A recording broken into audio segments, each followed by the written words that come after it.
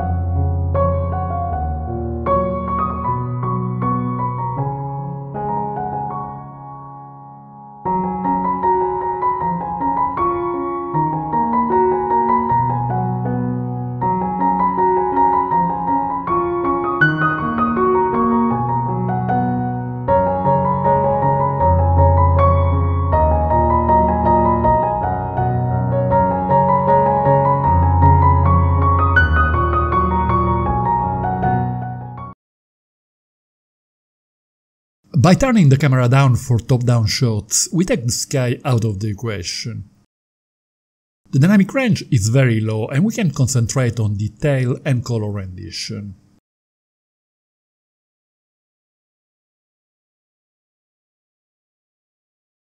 The amount of detail is good, even though not mind-blowing, and the color rendition is very pleasant.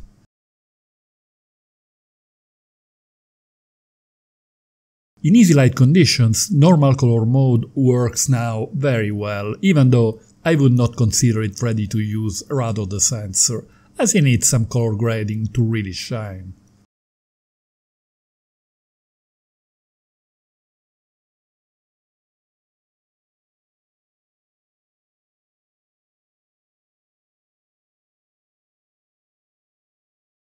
Moving to high dynamic range situations, we start to get issues. In this scene, the dynamic range is not that high, and I managed to lift the shadows for a decent result, although not on par with the Air 2S, the Mavic 3 or the Hotel Nano Plus. In this scene, the sun is on the left of the frame at sunset. The best we can do is try to get the best possible structure of the sky and leave the ground as a silhouette. If we try to recover the shadows, we get very little info and plenty of chromatic noise. With other models I also do some tests with the full sun on the screen, but in the case of the Mini 3 it's better to avoid it, as it would be embarrassing. Another possibility would be to let the sky go totally overexposed and prioritize the elements on the ground. It works, but it's not really an approach that I like. Generally, a flatter color profile like D Cinelike is better suited for high dynamic range situations. We will analyze it later on in this video. D Cinelike is a flatter profile meant for serious post-processing. A few weeks after the release, a firmware update added 10-bit color space instead of the original 8-bit, which is excellent, as it offers a much wider choice of color shades and prevents color banding and other artifacts. Low-light footage with the first iteration of the Mini 3 was a total disaster, at least with my unit, well actually 2 units, as I've already destroyed one. All we could see was simply black, which is not the name of a rock band. Let's see if things have improved. There have certainly been big improvements, but for night footage the Mini 3 is still miles behind the competition. The shadows are still crashed, although not as much as before.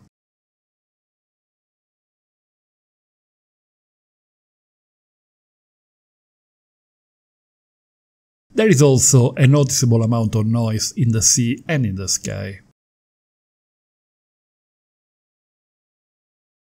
The issue I had with D Cinelike when I first started with it was due to the shadows. They appear to be completely crashed and extremely dark. There was no way to recover them as they contain very little info. Some users agreed with my analysis, while others said that for them it worked fine. So please let me know in the comment your experience with it. And don't forget to hit the like button if you find this video interesting. Apparently the issue was caused by the color space of the Mini 3, especially with some specific video editors including Premiere Pro. To cut a long story short, after several firmware updates things look slightly better, at least in easy light conditions.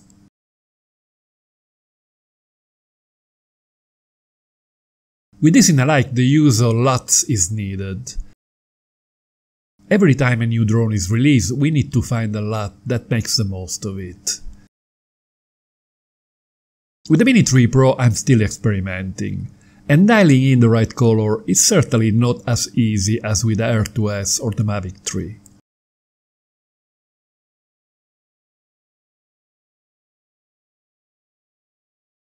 But even if the quality of the footage has improved, with D Cinelike the shadows are still way too dark.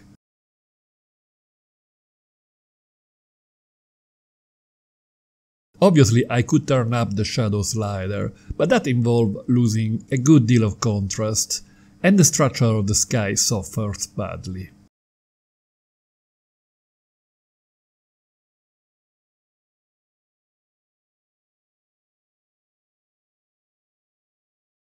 Even in top-down shots, where the dynamic range is extremely low, the shadows are way too dark if we want to maintain a decent contrast.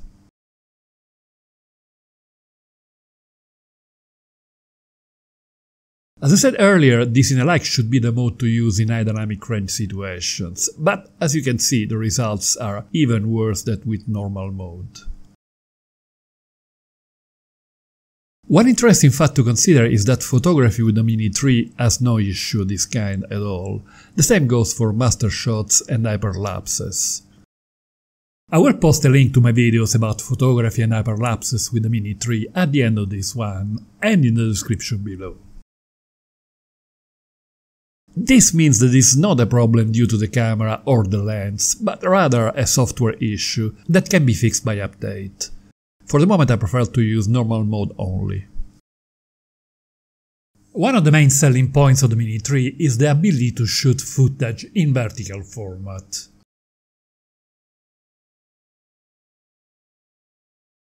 This is ideal for the growing number of users who are involved in social media platforms like Instagram, TikTok and YouTube Shorts. There is practically no competition for this segment.